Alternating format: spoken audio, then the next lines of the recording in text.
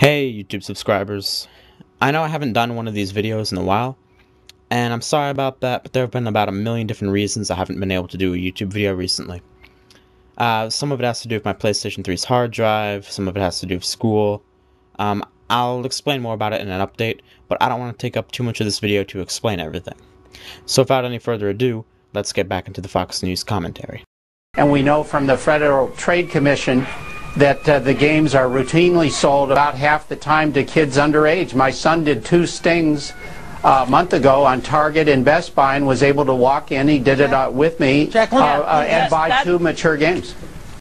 For anybody who lives in the United States, it's probably not too much of a surprise that a lot of video games are sold to minors. Especially if you are a minor, you know, most people I know who are minors own at least like 5-10 M-rated games, plenty of teen-rated games. So Jack Thompson is right, probably, in saying that a ton of games are sold to minors. However, that doesn't really mean much, because I've taken apart every argument that he's thrown at me, where he says that video games should be banned from being sold to minors. So until he actually makes a good argument about why they shouldn't be sold to minors, that's kind of a pointless thing to bring up. And currently the Supreme Court, or soon anyway, the Supreme Court will begin to debate a video game law that would ban video games. And this is something that people really need to keep an eye on. I'll make another video when the Supreme Court makes its decision on that law. Children are a protected class in this country. You can't sell pornography to children. The game is unsold to children, Jack. Now here, Jack Thompson is pretty much misrepresenting the way the ESRB works, and the way banning games works in the United States. The game that they're talking about is Manhunt, which is rated M. Now, he says that porn can't be sold to children, which is true, but neither can pornographic games. Any game that's really porn would be rated adults only, which is only sold to people who are 18 or older. Also, most major console companies like Microsoft, Sony, and Nintendo don't even allow adults-only rated games to be on their systems. So really, what he's talking about just doesn't happen. The industry cannot, the Federal Trade Commission has shown, enforce its own age rating policy. Well, so what about the parents, Jack? What about the parents? What about them enforcing the kind of house that they want to have? Jack Thompson made 2 pretty interesting mistakes here, especially because he's supposed to be an attorney. First of all, he seems to think that the ESRB is somehow responsible for making sure that no minors ever buy a game that they rate M, or adults only. That is not their job at all. The law enforcement is supposed to enforce the law. Or, in the case of selling the games, the stores enforce the law. Now also, there isn't even a law that prohibits minors from buying M-rated games. There is one against adult-only games, but that is upheld very well. Now, of course, the man debating Jack Thompson makes a very good point. Obviously, the parents also have to enforce the law, because the ESRB has no way to enforce the law. So Jack Thompson really doesn't make any sense here. Yeah, Jonathan, that's fine. You can enforce it in your house, Jonathan, but you know, kids go to other kids' homes, and they're going to see this game if it's out there. You can't keep your kids from going to their friends' houses. Yeah. I already addressed in parts 1 and 2 of my commentary why there isn't really enough evidence to think that video games cause violence or any other problem in kids. So no one should be too worried about their kid going over to their friend's house and playing games. The big thing here that is really outrageous is that the Fox News anchor completely took a side in the debate, which is not supposed to happen. The anchor is supposed to be there kind of as a moderator, but she's not supposed to take a side into debate. That's not how debates work. It's between 2 people. It's not fair when it's 2-on-1. So now the poor guy defending video games has no chance. Terry, it's not just that. A kid can walk into Walmart with no parent in sight, and the clerk will sell it to him. So that's not parental control.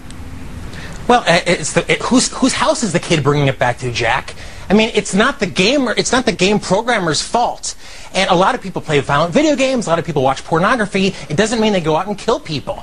And if I'm playing a video game, I don't care how violent or distasteful you might think it is, I'm not violating anyone else's rights. And that's the responsibility of the government. Jonathan, that sounds good, except the American Psychological Association found in its official findings in 2005 that violent video games, in fact, make adolescents and teens more aggressive.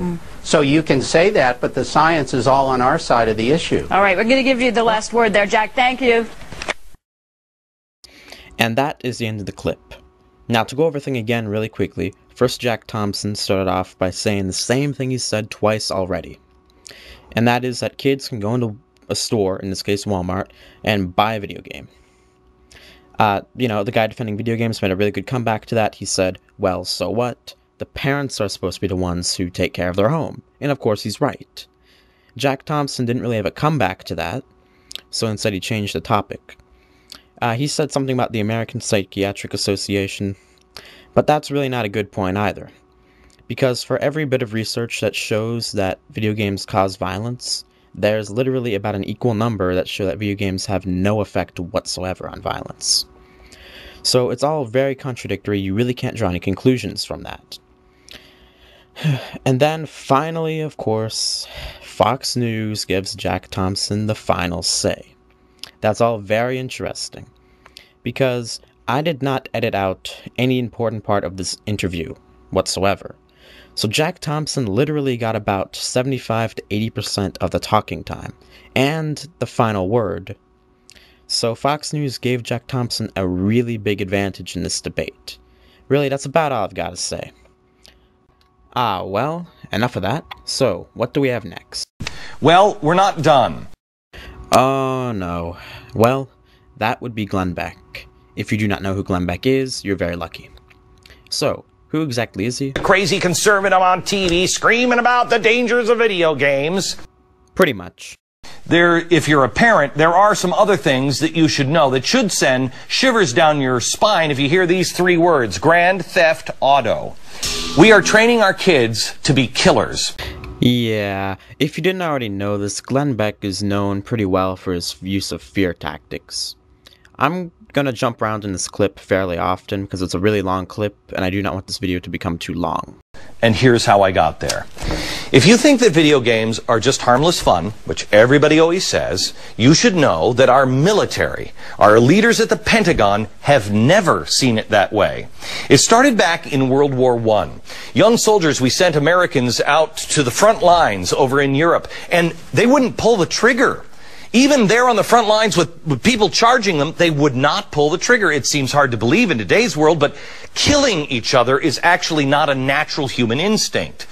Senior officers found if they trained the soldiers by putting a human silhouette on the bullseye during target practice, they could actually condition men to shoot more easily.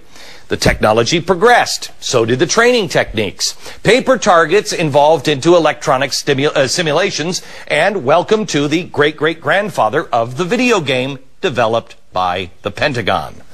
Now that's quite a leap in logic. First, he pointed out that back in World War I, American soldiers would not pull the trigger. Or at least a large number wouldn't. And then the Pentagon started training them better, and then they could. What does that have to do with video games? I mean, he never really makes the connection. He just calls those targets that look like people to be the ancestors of video games, which they really aren't. The method proved so successful that the military's firing rate, first time you had to shoot a human being, went from 15% in World War II to 55% in the Korean War, to over 90% in Vietnam, and now that number is almost 100. Now, Glenn Beck isn't really known for his intelligence, but at the same time, there are such large gaping holes in this argument that it is incredible. First of all, video games did not exist in any of the time periods that he mentioned except now. So obviously, the increase from 15 to 90% happened completely before video games existed. Clearly, it was because they learned how to train the troops better. It had nothing to do with video games. They didn't even exist. I want to make one thing clear before we go any further. I am not blaming all of society's problems on video games. That would be stupid. Oh, thank God. I mean, for a second there, I thought that he was seriously blaming everything on video games. At least we know he's not quite that stupid, right?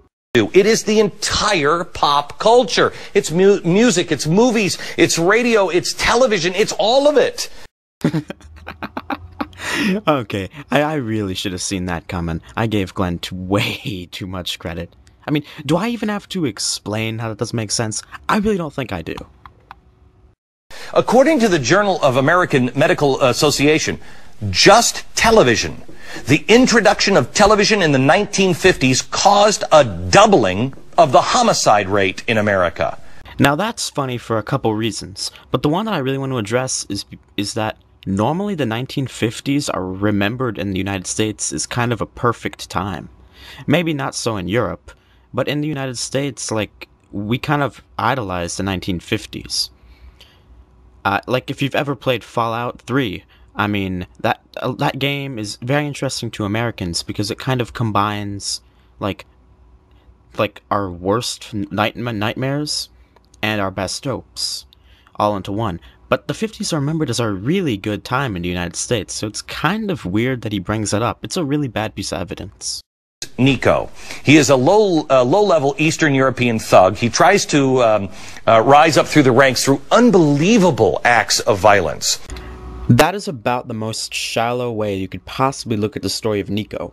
He is a man who comes to the United States and at first, at least, tries to avoid getting involved in crime. He said that he wouldn't kill anyone else, and eventually the whole story gets really complicated, but it's really about whether the American dream can still be achieved today. And if you've played the game, you know it's a whole lot deeper than most people think. It's very similar to Scarface in that way.